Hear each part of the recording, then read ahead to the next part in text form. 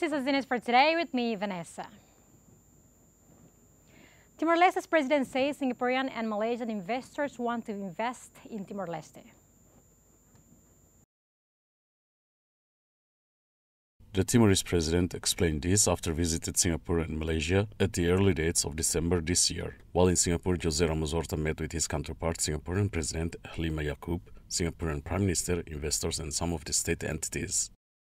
From Singapore, Jose Ramos Horta continued his trip work visit to Malaysia, where he had met with newly elected Malaysian Prime Minister Anwar Ibrahim and the King of Malaysia in order to strengthen the bilateral ties between the two countries. At the press conference, Horta said, while visiting Singapore and Malaysia, there were many investors who are eager to invest in Timor-Leste in various sectors. Visita Estado a Singapura, visita privada. The state visit to Singapore and work visit to Malaysia, I was accompanied by some of the government officials, where I had met with the Singaporean president, the Prime Minister and some of the ministries. The main purpose of the agenda is the bilateral relationship. My next meeting was with the Malaysian Prime Minister, Anwar Ibrahim, reviewing our bilateral cooperation, find a way on how to raise more investors, Malaysian investors to visit Timor-Leste, to invest in areas such as energy, maritime transportation and agriculture. Área agricultura, After took office as the new president of Timor-Leste on this year, Jose Ramos Horta has already made state visits to Indonesia, Australia, USA, Cambodia and Portugal. China provides DNA identifier equipment to PSIC to help solve crimes in Timor-Leste. China Embassy in Timor-Leste hand over 10 laboratory equipment for the identification of deoxyribonucleic acid or DNA test to the Timor-Leste's Ministry of Justice and the Scientific Police for Criminal Investigation of Timor-Leste or PCIC Timor-Leste in order to reinforce the service of PCIC and study the test case. Timor-Leste Minister of Justice, Tiago Amaral Sarmiento, said the laboratory equipment to identify the DNA that the government of China offers to PCIC will ease the DNA collection for evidence and there is no need to send it abroad for test. Simu apoio equipamentos conaba DNA ninia. The PCIC received the support of DNA test equipment from the People's Republic of China through its ambassador, Xiao Jianghua, and hand over to the Minister of Justice as well as the PCIC director and head of the unit. This DNA test equipment very important for justice matters in the court, for criminal process and investigation process. Normally, we send the DNA test to Portugal as per bilateral cooperation. From now on, the DNA test will not be sent abroad. Maybe ohimba oing Timor-Leste se laharuka tanona atu teste dena baliur. The head of the PCIC, Vicente Fernandez, explained there has been 2 specialists whom are going to operate and use this equipment. The equipments are all here and we just need to prepare our human resources. We already have 2 senior experts that can support and assist in the court case, the public ministry, especially in crime related to DNA test. The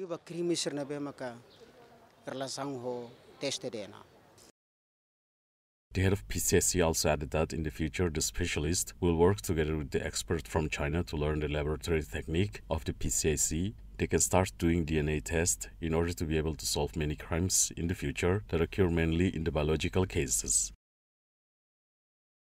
European Union commits €10 billion to invest in ASEAN by 2027.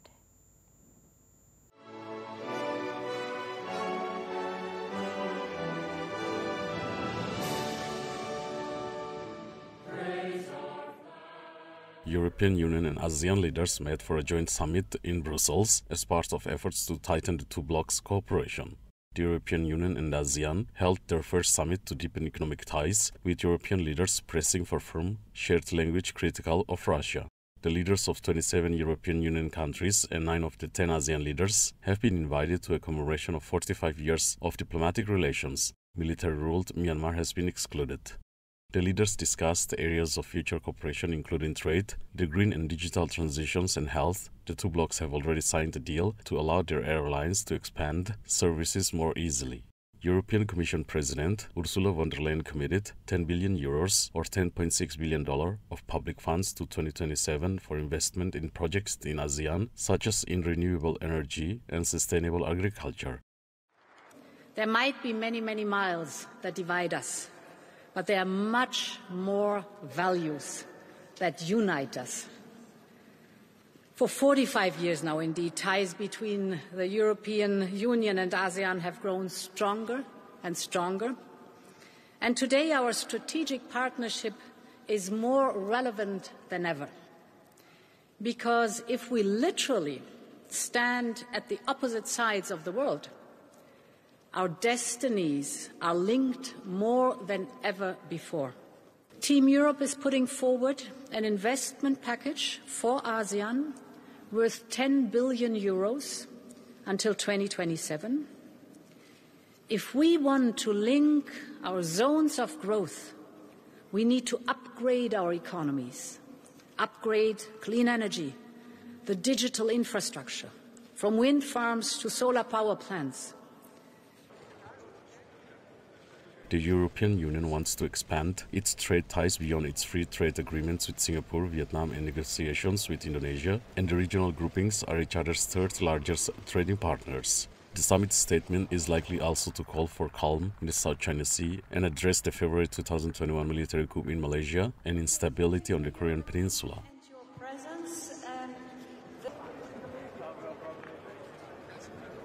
Indonesia guarantees that the newly ratified criminal code will not affect tourists.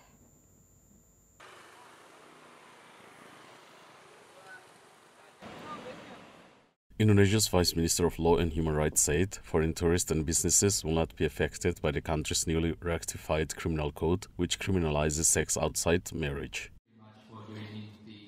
Speaking at a news conference, Edi Hiariech said the revised laws in cohabitation and adultery will in fact prevent tourists from becoming the victims of vigilantism and public raids, which are not uncommon in the world's largest Muslim community. In a statement, Bali's governor Wayan Koster also sought to reassure visitors to the island, which is the center of tourism in Indonesia. Wayan added, Bali's government will ensure there will be no checking on marital status upon check-in at any tourist accommodation such as hotels, villas, apartments, guest houses, lodges, and spas.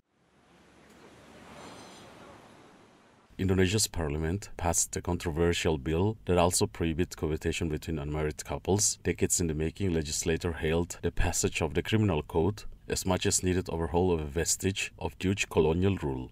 Officials said it aims to uphold Indonesian values in the world's largest Muslim-majority nation. Bali bombing suspect apologized to victims' family.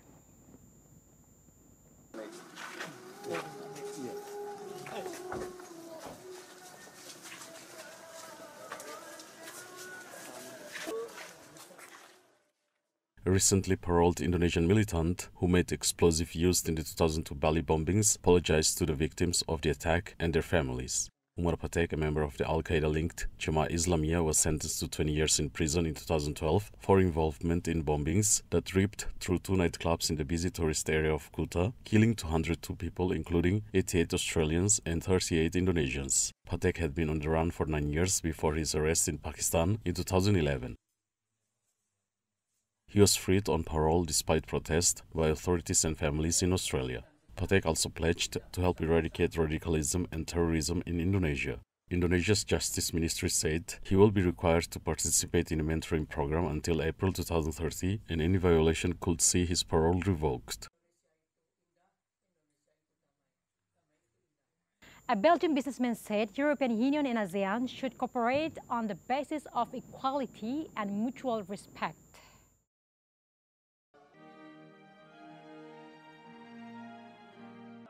The European Union ASEAN Commemorative Summit was held on a day in Brussels, the first comprehensive summit since the two sides established diplomatic ties 45 years ago. Jointly chaired by European Council President Charles Michel and Cambodian Prime Minister Samdech Techo Hun Sen, also chair of the ASEAN for 2022, the summit focused on the issues such as connectivity, green energy transition, trade and digital transition. Frederic Baldan, CEO of Belgian consulting company CBIZ, said expanding global partnership is good for the European Union and the two sides should strengthen cooperation on the basis of equality, mutual benefit and mutual respect. Generally speaking, it's always good for the European Union to diversify its partnership worldwide, and also to diversify its trading partners, especially at a time when the European Union faced several crises like the energy crisis and also the economic crisis like inflation, and also at a time when the United States become more protectionist and conservative, especially due to the Inflation Reduction Act, which really can damage the European economy. But the EU have to respect some additional value like equality and mutual respect with these countries, or otherwise it won't be beneficial for both parties. And I also hope that the European Union won't use this agreement as a geopolitical tool against these countries. In a joint statement following the meeting, the European Union and ASEAN pledged to firmly support multilateralism and work together to promote sustainable and inclusive trade and investment. United States House Democrats passed the so-called Inflation Reduction Act in August, which contains an estimated $437 billion in a new spending, with $369 billion dedicated to curbing climate change and promoting green technology. Olaf Scholz and Lee Hsien Loong attended the christening of 2 submarines ordered by Singapore.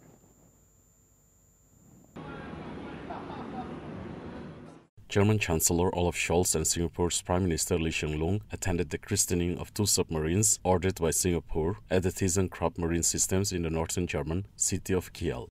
In total, 4 Invincible class or type 218SG submarines for the Republic of Singapore Navy were ordered. The first 2 German-made submarines were delivered in 2019. Singapore and Germany are like-minded partners with close people-to-people ties and strong cooperation across many areas. Just last month, I was delighted to host Chancellor Scholz in Singapore during his trip to our region. And his visit reflected the excellent state of relations between our 2 countries, as well as Germany's strong interest in the Asia-Pacific. Today, Chancellor Scholz has joined us again to mark this milestone for the Republic of Singapore Navy.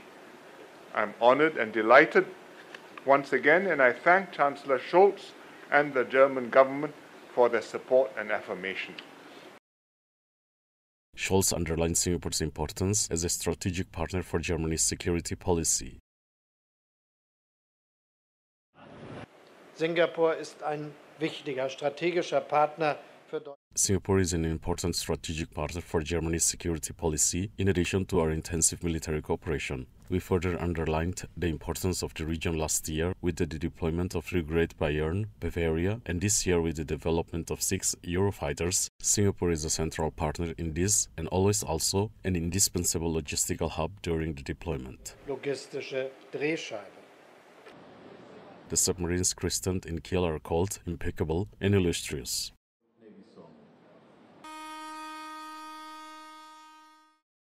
All the girls continue to study English in Hanoi with the aim of keeping their brains sharp.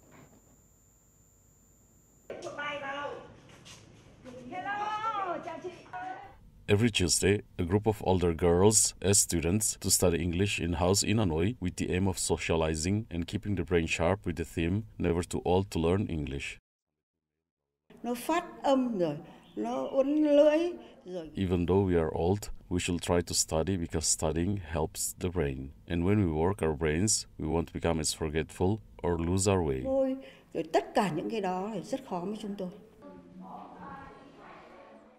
The informal classes are free and are taught by Pung Tin Yen, who trained as an English teacher but currently works as an office worker. It comes as a growing number of scientific studies show the benefits of learning a language to maintain and enhance cognitive abilities, including for senior citizens. Lok has never studied a foreign language before, but with her newly acquired skills, she chants in chorus with her classmates, never too old to learn English. Meanwhile, Yen says her students are working hard to learn the language. English is Vietnam's most commonly taught foreign language after having become a mandatory subject at the school in the 1990s.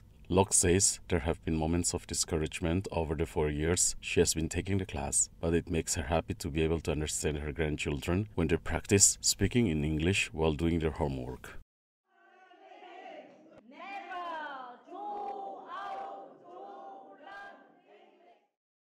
Thank you for everyone. Have a lovely week days ahead. See you.